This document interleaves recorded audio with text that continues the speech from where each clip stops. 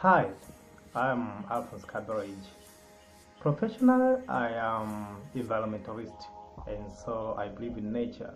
I believe in global warming. I believe in making the world a better place.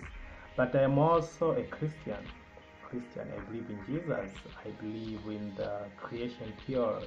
But and a little bit I believe in evolution, like how things happen to human being and so that we are here on this planet Earth.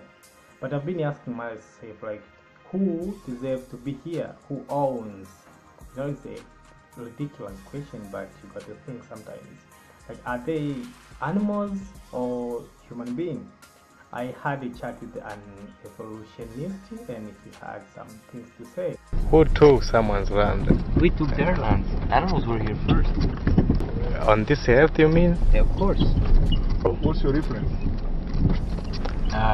Evolution. Well, I have Bible reference, man. God created man. You're living in the cradle of life. This is all the way, the Rift Valley. This is where... No, okay, let's not... First man? First man, yeah.